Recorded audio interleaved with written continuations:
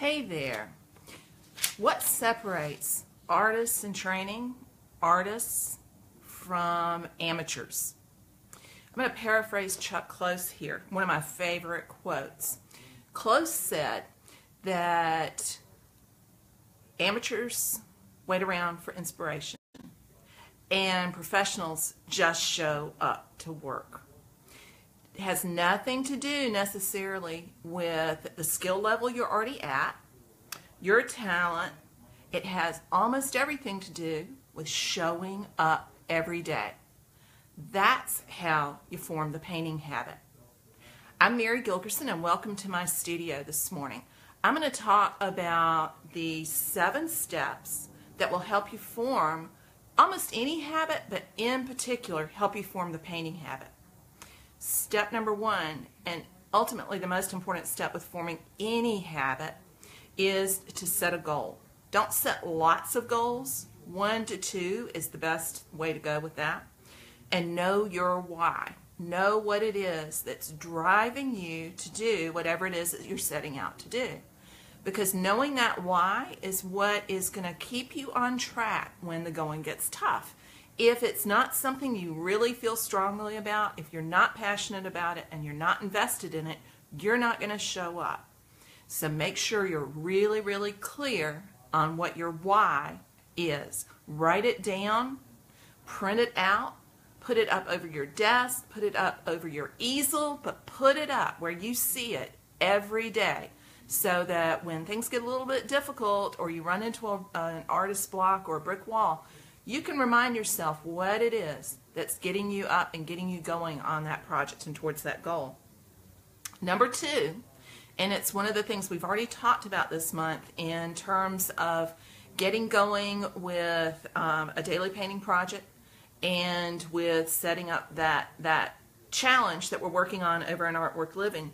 Number 2 is to make it easy to get started. So by that I mean, don't put roadblocks in front of yourself. Get as much together as you can so that you don't have to think about it. Remember, we've only got X number of a certain set number of decisions that we can use every day. You don't want to waste those on what size panel am I going to work on this daily painting project. So set yourself up for success there by planning out as much as you can ahead of time so that you're left to make intuitive decisions while you're painting, and that you make it easy to get going on the project. It might be setting your studio space up if you're working out in your home, setting your studio space up in a room that's not used as often so you can leave your paints out rather than having to pick everything up and put it back out again the next day. So make it easy. Number 3 is establish cues. And this is a real fundamental training tip. And I've trained dogs, I've trained horses, I've trained people, and establishing cues works no matter. We're all animals. Doesn't matter which animal we're talking about. This is how you train. You reward positive experiences by establishing cues that are associated with those positive experiences. So, for example, in my studio, some of you already know, some of the cues that I've used for more than 40 years, I put on a pot of decaf coffee when I come into the studio. It's over there right now waiting for me. I put on my trusted apron right here, again, waiting for me to get started. So those things tell my reptilian and my mammalian brain, my lizard brain and my monkey brain, that it's time to shut out all the rest of that stuff and get down to work. So I begin to shift from the hustle and bustle of the outside world and worrying about, did I get to the post office today, and start thinking purely about the creative process. Number 4 is to develop a standard routine. So as soon as you begin to establish some cues and repeat them over and over and over again, you're forming a routine. Routines reinforce habits. So another kind of cue that you could add to your routine might be the kind of music you listen to while you're working. If you don't like to listen to music, don't. You might have silence as the cue to getting to work. But build up a routine and try to stick to it. People think that artists are averse to routine, and it's the exact opposite. The people who accomplish the most have a set routine, and that set routine sets them free. So find your routine, make notes of it, and repeat it until you don't have to think about it anymore. Number 5, track your progress. There are all kinds of ways to do that. You can do it through iPhone photos that you snap at the end of the day, work day, to see where you are at the end of the day and to compare those at the end of the week. It can be just looking at your studio reflectively in the morning when you come in and noticing what progress you made from the day before. Hint, you're probably not going to be able to evaluate it very objectively at the end of the day. Better evaluations at the beginning of the next day. But you need to reflect, and you need to record and track your progress. Try to do it without too much judgment, because it's really hard to distance yourself when you're right on top of a painting and you're in the creative process. Number 6, make yourself accountable. It's really closely related to tracking your progress, but you need to make yourself accountable either to yourself through recording it and committing to recording it, but even better, you're going to be much quicker in your progress if you make yourself accountable to somebody else. So if you are in the current 5-day painting challenge, get a buddy. Get them to join you on the challenge so that they can ask you, well, did you finish your painting today? Did you post your painting today? What are you working on for your painting today? Because those kind of accountability questions, if you know they're liable to be asked, will keep you on track. So studies have shown people who have that accountability layer in there as they're trying to develop those habits faster. Get somebody to be accountable to. And last but not least, in fact, in some ways it's the most important, reward yourself for progress. Now, I don't mean, the kumbaya, oh, everything you did is just wonderful. That's not real productive. But when you make progress of any sort at all, and you can see that in your tracking, you need to reward yourself. And in fact, you'll even be better off if you name a reward you're going to give yourself when you reach a marker point in that tracking. So say you're working on the challenge right now. You could say to yourself that if you complete all 5 paintings, you're going to let yourself buy that gorgeous tube of exquisite blue that you've been looking at for the last month and just couldn't quite justify. Set yourself up for success by working towards that tube of blue paint. So think about a marker that you can shoot for that is backed up and reinforced by your tracking and accountability. Those make it a whole lot more likely that you're going to develop that habit. So just to recount and summarize those things before I take any questions that y'all might have. Number 1 is to set goals and know your why. Number 2 is to make it easy. Number 3 is to establish cues. Number 4 is to develop a routine. Number 5 is to track your progress. Number 6 is to develop accountability, get a partner. And number 7 is reward yourself. Don't forget any of those along the way. And if you have any questions about that at this point, I'm going to pull up, I've got my laptop right here in front of me. I am going to pull up the page and see if there's anything anybody has a question about at all. While I'm pulling that up, I just want to remind everyone it's not too late to join the challenge if you were interested in doing that. The 5-day challenge is a daily painting challenge that runs from today through, I'm having a hard time getting to the actual page, today through Monday, with a special bonus day on Tuesday. And you can sign up for it or find the sign up over on my website. If you go to marygilkerson.com, Daily Painting Challenge, you'll see the sign up right there on that page. If you can't start right now, no worries. You can start tomorrow. You can start the day after that. We'll run the challenge all the way through the end of the month. So you've got plenty of time. No panics if you haven't set up for success yet. But dive in and get started. This is a great way to get your painting practice off to a good start in 2018. So let's see if we have any questions at all here. And, oh, yay. Hey, Carolyn, it's good to see you. I'm glad that you think those are some good ideas. Susan says, who's from North Carolina who's willing to have a buddy? Yay. Good for you, Susan, looking for a buddy. For encouragement and accountability. Take a look in the free Facebook group, Susan, in Artwork Living, and put a shout out there, and I think you'll find somebody pretty quickly who's willing to be your accountability partner there. It's not letting me go back through all of the comments. If I miss any comments that or questions you've asked live, I'll come back to them after I hop off. Jeffrey says, art abandonment group. I left them. I'm not sure what you're talking about there, Jeffrey. Art abandonment? Let me know what you're talking about. Happy to answer that, whatever that is.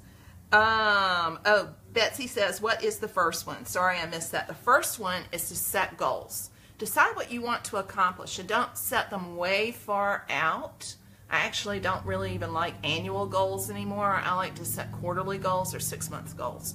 But for the challenge, think about what you would want to accomplish during those 5 days. It might be to speed up your painting study execution time by 5 minutes. You might want to go from 40 minutes to 30 minutes. You might want to loosen up a little bit or simplify your shapes a little bit. Any one of those is a perfectly fine goal.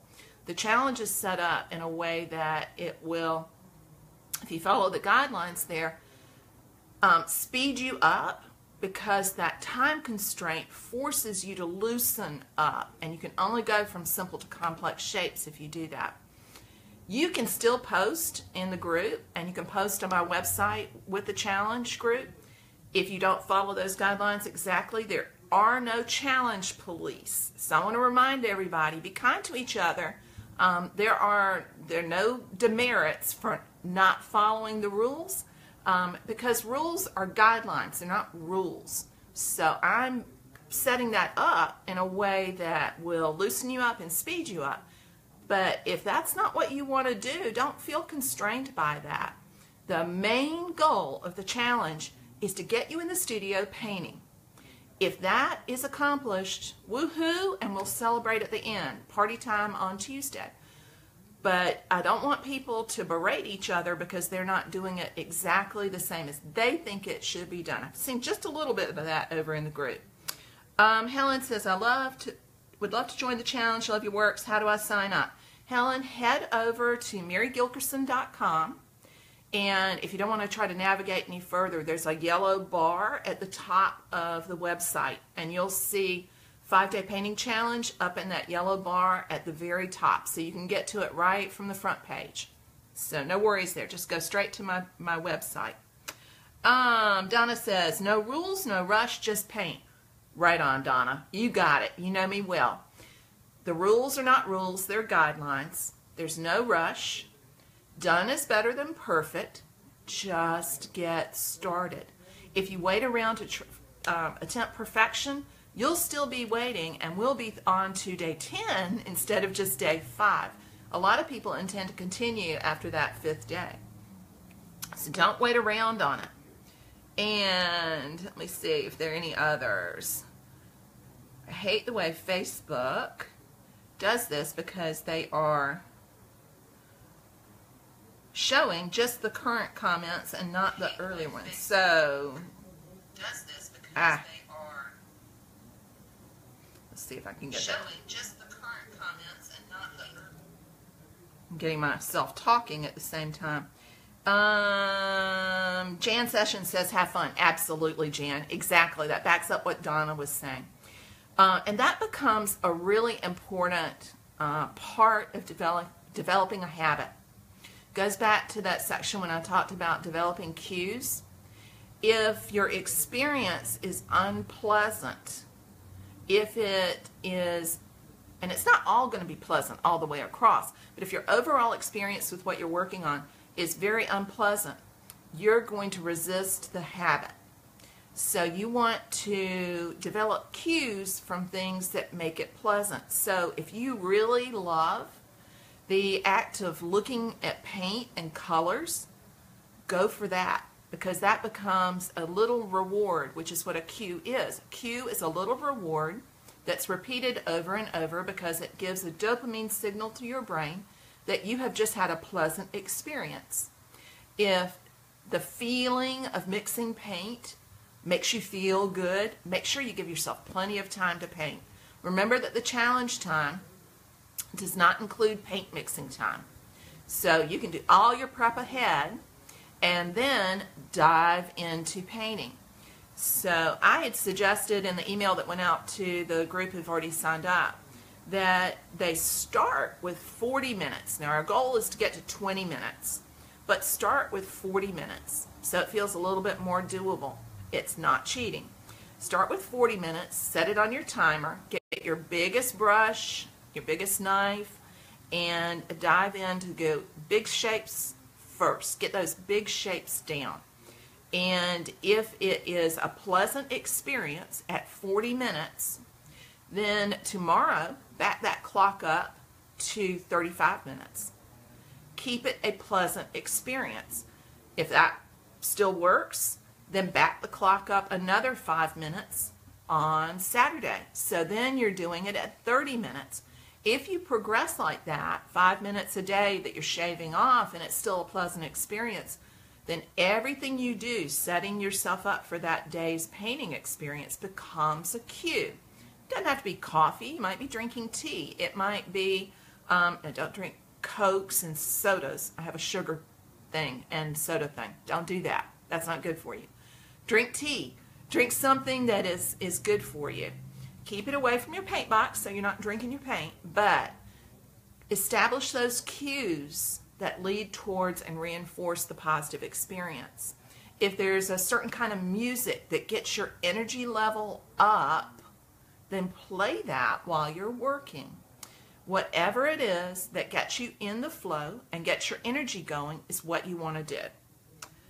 So, Ann says, I'm in North Carolina, Old Fort, about 25 miles east of Asheville. Love the idea of accountability partners.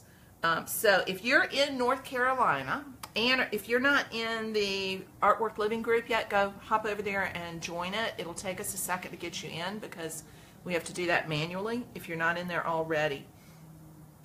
Because we're trying to put together some of those meetups and accountability groups. But I think it's a great idea to find somebody else that you can be accountable with. It really helps. That's the beauty of being in a course or taking a class or a workshop, is that when you're in a class or a course or a workshop, you have somebody who's the teacher that you're accountable to. And it's a role we're really familiar with. And that really is the main reason to take a course. It is not even so much the information that's imparted. It's the fact that psychologically we've set ourselves up with an accountability partner who's going to hold us accountable for completing the tasks. When we've got skin in the game like that, we're much more likely to finish the process out. So grab that accountability partner. Linda says, is your phthalo blue red shade? No, it's green. I use phthalo blue green shade. So the two blues that I use are ultramarine blue and phthalo blue green shade. And what Linda's talking about is that I suggested that everybody simplify their palette down. I use just a double primary palette, so a warm and a cool of each of the primary colors plus white. Your palette is not a requirement at all for the challenge. Use the palette you want to.